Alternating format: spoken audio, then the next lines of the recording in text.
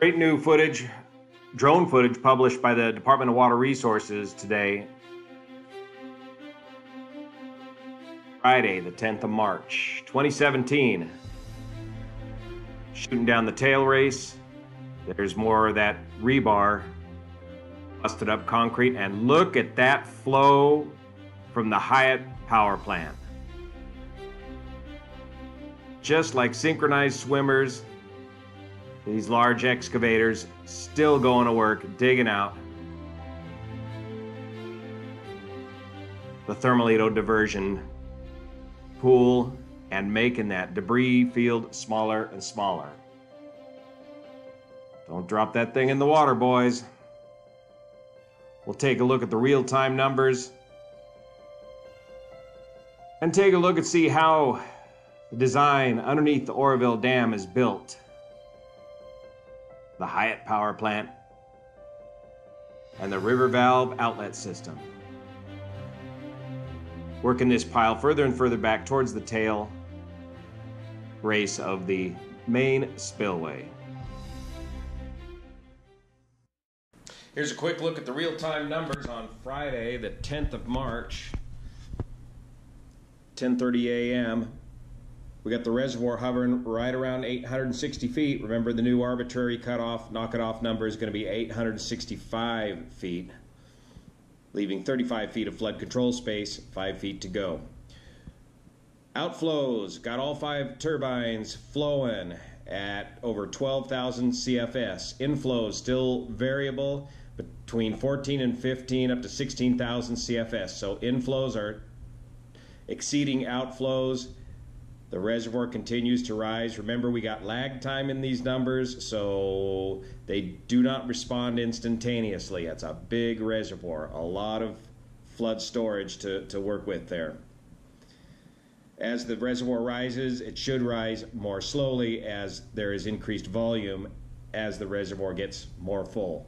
River releases are cranked all the way up to 11,000 CFS. That's going to cause problems, I think, for the farmers downstairs, downstream, whose berms were already weakened and quite a bit of collapse when they reduced the river flows quickly down to 2,500 feet during this emergency repair. So quite a bit of collateral damage, I think, is still going on with the farmers downstream on the Feather River. Rain remains the same, no rain, 39.48. Battery voltage for the unit, 13.4. The incident update report for today talks about the current flows and the lake level and approximately 715,000 cubic yards of material have been removed from the deep debris pile to date.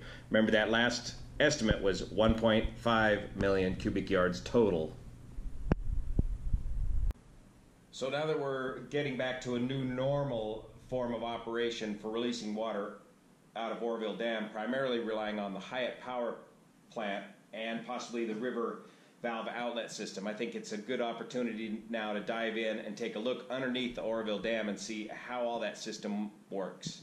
First, I want to show you all my source material for all this information.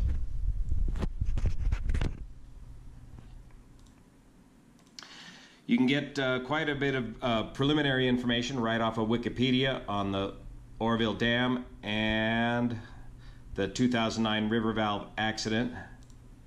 I've got a PDF presentation back from 2013 from the Department of Water Resources, a 2015 Department of Water Resources briefing on the Oroville Dam river valve outlet system. A very good article here in News Deeply, Water Deeply, regarding key Oroville Dam drain plug as heavy storms pound the reservoir. This was actually a pretty decently well-written article. There's also the 2016 draft annual review and a fascinating new thing here from the archives, the California State Water Project, the original book on the Oroville Dam. Look at that, the original blueprints of the Oroville Dam. Deep down in here is the Hyatt power plant. And let's go back to page 1. Let's see what this looks like. There it is, the California State Water Project, November 1974. Ronald Reagan, governor. So if we go back to that video on the birth of Oroville Dam, we see this first diversion tunnel being built.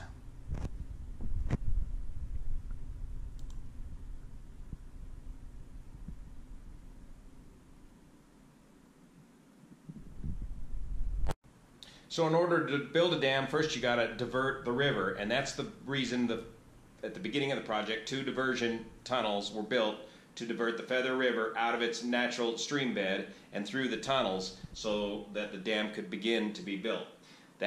These 2 diversion tunnels are a fundamental part of the Hyatt power plant and the river valve outlet system. In order to understand how all this works, I think we got to go back and review the various elevations of each of the components here at the Oroville complex. To say that the Oroville Dam is 770 feet tall, is the tallest dam in the United States, that doesn't help much until you understand what all the different elevations are. So maybe for ease of explanation, we'll just go back here to Google Maps. The reservoir elevation, you love it when I whack that screen like that? It's like crinkling your newspapers. The reservoir elevation is 900 feet. That means that the highest point of the elevation at which it will top that emergency spillway. That also means the emergency spillway located right there is at 900 feet elevation above sea level. The dam and spillway, the top of the spillway that is, the top of the dam is 922 feet. So 22 feet above the emergency spillway is the top of the dam. And there's where it notches down from 922 feet down to 900 feet.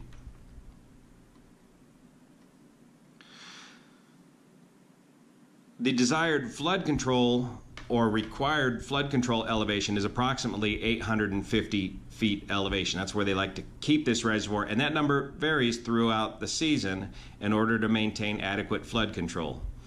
That's why we want to get this reservoir back down to 850 feet before we lift the emergency evacuation warning. Since inflows are exceeding outflows, they are going to have to fire up this main spillway again, I'm sure, to get the reservoir back down to 850 feet this season. Okay, more elevations. What's up next? The main spillway right here. This spillway can only draw water down to 813 feet. That's not a very deep spillway.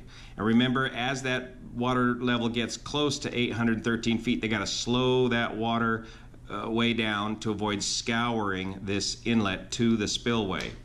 With the damage done to the spillway, the pickle that they remain in today is to, if they're going to run this spillway, to crank that spillway up to about 40,000 CFS to get the water to fly off the busted part of the spillway into the plunge pool and avoid head cutting of the busted spillway. So 813 feet is the elevation of this spillway inlet. Now the next way to get water out of the reservoir, the main way now that we've got the Hyatt power plant back online, remember we had to get the Hyatt power plant, which is located deep in the bowels of the dam over on this side, we had to get that power plant back on the grid in order for it to operate. You cannot run water through the turbines without them being hooked up to the grid and having a load on those turbines. You'll just spin them up and destroy the turbines. Right here is the inlet structure for the Hyatt power plant. It's a sloped series of tunneled gates heading towards the deep, or heading into the reservoir, but the bottom of this structure is at 640 feet. So the most you can lower this reservoir using the Hyatt power plant is 640 feet. Remember the exhaust down here, here's your 2 diversion tunnels, 1 and 2, I forget which one is number 1 and which one is number 2. This tunnel is slightly lower than this tunnel. This water elevation down here in the Thermalito diversion pool needs to remain below 224 feet to keep these tunnels open. That's the whole problem why we couldn't run the, amongst other things, why we couldn't run the Hyatt power plant was the debris from the spillway here filled up this thermalito diversion pool and blocked off the exhaust ports to the power plant, rendering the Hyatt power plant unusable. Besides that, they also had to pull the wires and disconnect the Hyatt power plant from the grid. So 2 strikes. But that is now fixed. Regarding connecting the Hyatt power plant up to the grid, remember too, this is a temporary fix where they've restrung the wires along the original towers. They're going to restring a whole nother set of electric wires to the Hyatt power plant this direction and avoid going over the emergency spillway with the high tension lines. Once the water level in the reservoir drops near or below 640 foot elevation, how do you continue to get water out of the reservoir? You have to continue to get water out of the reservoir to continue to feed the Feather River and keep that environmental system working correctly and at the right temperature. That's where the river valve outlet system comes into play, and that gets the water out of the very bottom of the reservoir and into the Feather River using 2 6-foot tubes mounted in one of the diversion tunnels, and we'll take a closer look at that here in these slides. And that will deliver water at a rate of up to about 5,000 CFS. Now, there's a bit of history on these river valves, and there was a very frightening accident in 2009, but it was the emergency of the drought of years in 2014 that got these river valve outlet system valves back into operation, because they had to get the water out of Oroville Reservoir to keep the Feather River alive during the drought.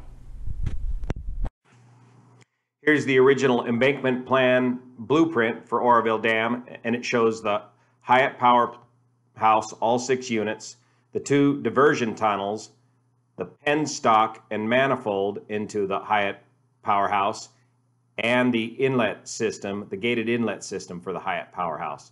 It also shows the original flow of the Feather River.